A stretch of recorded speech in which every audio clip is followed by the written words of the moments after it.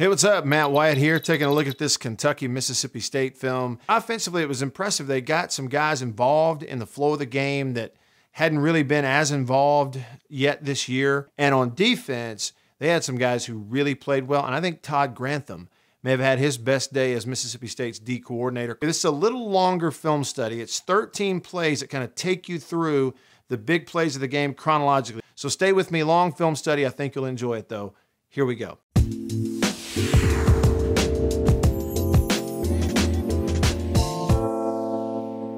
All right, start off by looking at the first offensive possession of the game for State. No score, and I'm going to highlight this guy a bunch today. That's Jordan Thomas, the big 6'7", 280-pound tight end, but they're using him as a wide receiver all day. He's going to block out in front of a screen, and watch him pop the corner 21 Westry when he comes up there. Here comes a play, throws out there, boom, pops the corner. Now watch him push. That's going to be a 1-yard gain. He pushes it forward for 6 yards. It's a 7-yard play, and 6 of it is Jordan Thomas pushing them down the field. Very next play, they come back, got 3 receivers up here, and Jordan Thomas, the big guy, is the singled-up receiver to the short side of the field. They're going to run the back out, so when Nick puts his eyes here, but he comes back to this side to take the one-on-one, the defender is out of the way, and you got a wide-open curl route to a big guy running a wide receiver route at 280 pounds. All right, later on this first drive, State got themselves in a 3rd down and 12, and look how they spread the field and empty. 3 receivers this side. Look how wide the farthest guy is. Both guys are outside the numbers, and the guy up here is basically standing on the sideline. So Kentucky went 5 for 5 man-to-man with 1 free safety, and it means they're going to rush 5 here against your 5 offensive linemen, so they're not going to blitz you or have numbers against you, anything like that. And on the snap of the ball, look what Fitzgerald gets. Up here, he's getting a twist outside and in. They're not necessarily going to pressure, but he feels it. And what State's trying to do is get to that first down marker. They got curl routes with everybody underneath at or just beyond the first down stick. So when pressure comes, he leaves. And what he did right there is he had a chance. By moving, he gave himself a chance to run if he wanted to on 3rd and long. But he can also find this underneath to Dedrick Thomas, and he does for a first down, and Bulldogs later scored. Okay, so now State's up 7-0. The ensuing possession for Kentucky, they're in a 2nd down, and it's empty for them. They're going to run a screen, but here's what I want you to watch. This is an incredible play by Jeffrey Simmons in there at what is essentially the nose tackle. Ball's on this hash, and they're going to throw a screen out here, and that guy with his hand down, after making a step forward, is going to be the first guy to hit the ball carrier out here on the screen. It's pretty incredible. Motion. Quarterback snap, and so look at Simmons. He stands up and sees it's going to be a screen, understands and kind of sees what he's getting. Now watch him run the play down. Remember, the ball snapped on this hash. He's got his hand down. Now look here. Boom, and makes a tackle for loss. One more time again, there he is in a 3-point stance. Watch in full speed how fast he reacts to this play. Touch the guard, get down the line, run him down, and hit him for a 1-yard loss. That is impressive. Here's a call in the game I really didn't like. State's up 7-0 and trying to tack it on, take control, which they eventually did. And they've driven the ball near midfield or trying to get it across, and they get a big play. But keep your eye on the running back, Nick Gibson. Has an excellent block on a linebacker, but they called holding here. The first thing that he did is hit him and knocks the linebacker back. And you're going to see that he hits him back and he falls on his back. But somehow that's holding. Gets called, and it takes away a huge completion and first down in Kentucky territory. Again, this arm's inside. Now, as he spins and goes backwards and falls back, you're going to see the left arm of Gibson.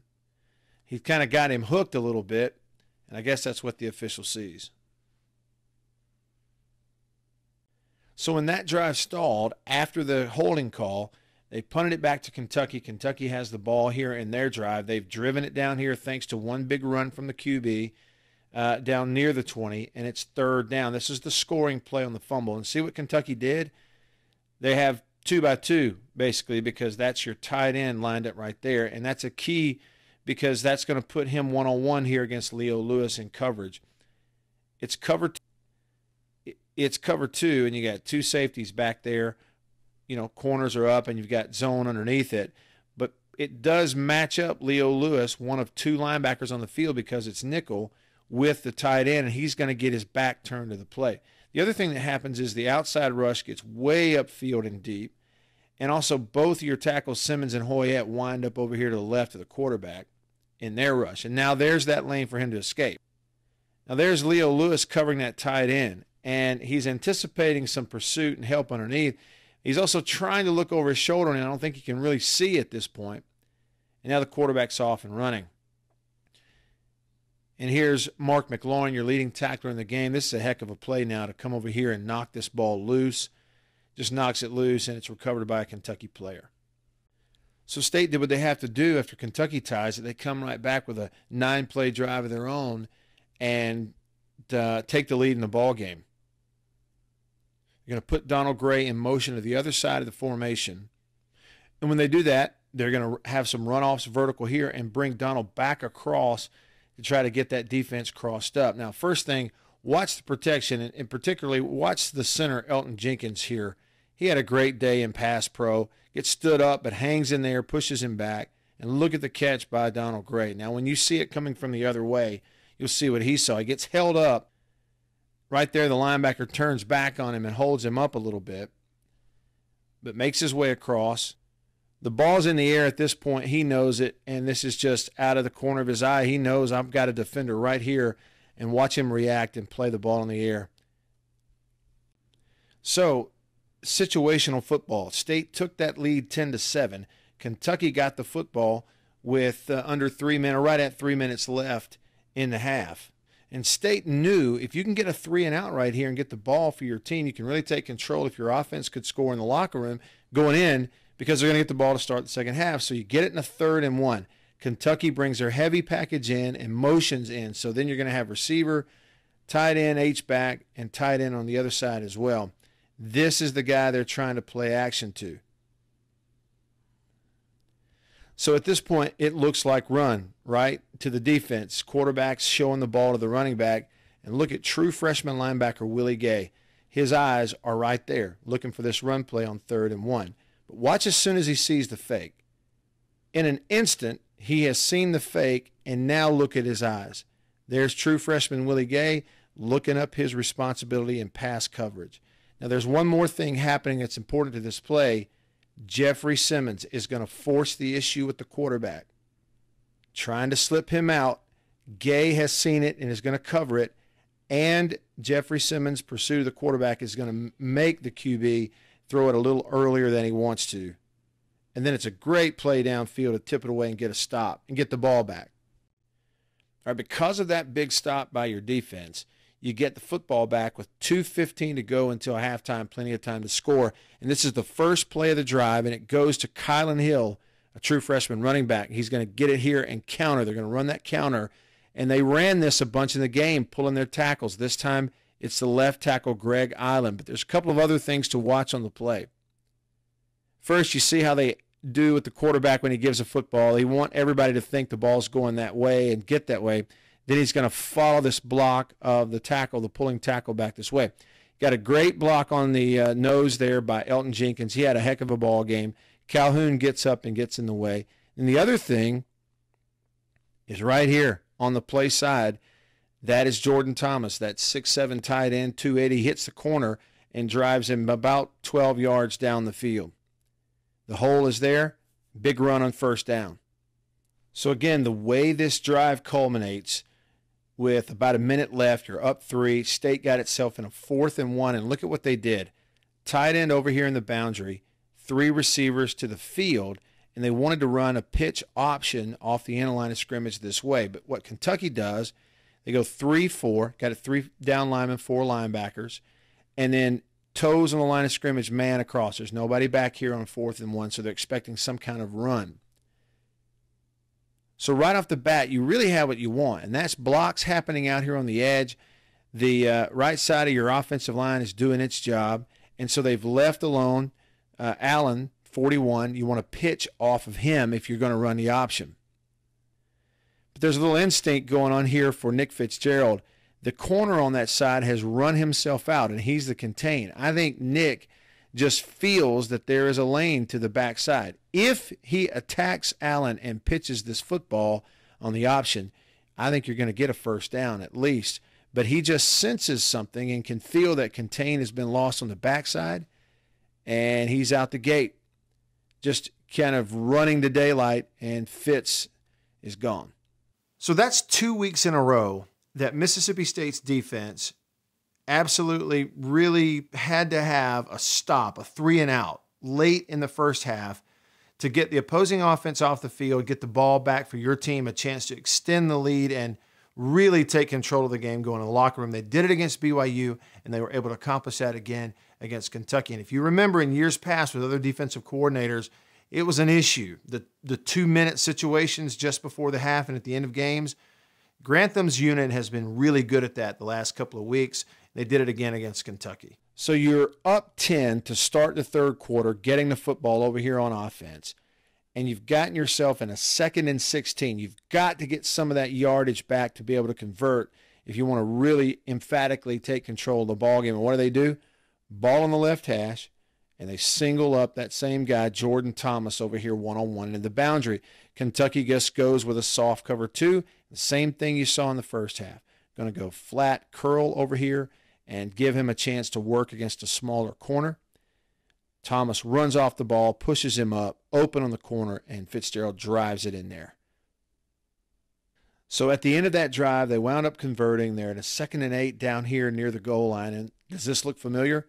3 to the wide side of the field, Jordan Thomas into the boundary. And what Fitzgerald sees, this is really smart decision-making of where to go with the ball with him. What Kentucky has done, they have a 3-4 defense in the ball game. But you know you've got pressure coming here, and even on alignment, you can tell this is man-to-man right here on Thomas. This is zone over here. And State's going double moves by everybody. Everybody's putting on some kind of double move to get open, and Thomas does up top, pushes him out, and then back to the slant. And the big guy, 6'7", 280, working like a receiver. It's just a mismatch. Pushes away from the defender and gets a TD. When State got that big lead in the third quarter, especially on third downs, Todd Grantham began to draw up ways to get after the quarterback. And on this particular play, look at the defense. 3 down linemen, 2 linebackers standing in the hole, and 6 DBs in a dime cover 2. 1 safety, 2 safeties, and it's a dime cover 2 zone. Watch what they do with the defensive front. When they see drop back, Sweat with his hand down is going to work to the inside. Simmons is going to work this way, and they're going to bring both linebackers, Green there, and then followed by Des Harris there, looping around to try to pressure the quarterback. So there goes Sweat to the inside. Here comes Green here. He's going to pressure, and Johnson's going to step up. When he steps up, he's going to run right into Des Harris, who has also looped around as well. And you get a big sack on third down. Just a little bit of a closer look. Sweat's going to go inside. After 2 linebackers have lined up here, look at what Grantham drew up, both to the outside as these guys work this way. Big old loop to try to pressure the QB on third down. There go the linebackers. Sweat had a great game pressuring the quarterback, came away with multiple tackles for loss and sacks. Here he pressures him into Green, and then the quarterback's going to run right into Des Harris. Now, if you remember, I told you in the preview video this week that Kentucky is a screen team, and they want to run screens. This was a big play where they try to run a screen, and Trey Brown forces the issue getting after the quarterback, and Braxton Hoyette, a really smart play on his part. When they turn him loose, he remembers, I've been told, they're a screen team, and he just sits and gets his hand on the football on the pass. So you sense it, they've turned him loose. Trey Brown's going to get the QB and force the issue.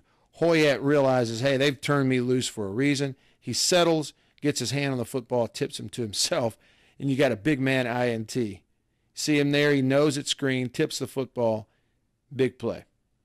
Well, the dagger in the game, up 31-7, was another defensive play, the pick 6 by Gary Green. Look what Kentucky does. They go 3-by-1. And Mississippi State, look how they line up. You've got that dime package again, 6 DBs, only 3 defensive linemen, and only 2 linebackers on the field. Everybody else is a DB.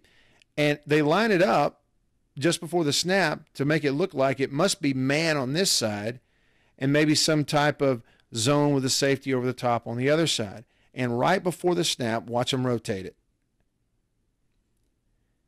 Green runs out, defender backs up, safety goes back there, and now it's totally changed. For the QB, if he sees it in a split second, now this looks like zone as opposed to man, and now this looks like they're going to bring a guy in man, and that's exactly what State's going to do. On the snap, corner blitz. That's Cam Dantzler on the Cobra. They're going to run the safety McLaurin over there and zone it back on this side. And it not only confuses the quarterback, it confuses the receivers who are trying to read the coverage. Now you've got 2 receivers running into the same area and a free corner on the quarterback. He knows he's going to get hit, and he throws it up for grabs. Big hit, and Gary Green picks it off and is the beneficiary. Grantham and a defensive staff moving guys around, confusing the players on the other side to create a big turnover. All right, so that's how State got it done, and obviously the challenge steps up another notch this week as they hit the road and go to College Station this weekend, take on the Aggies.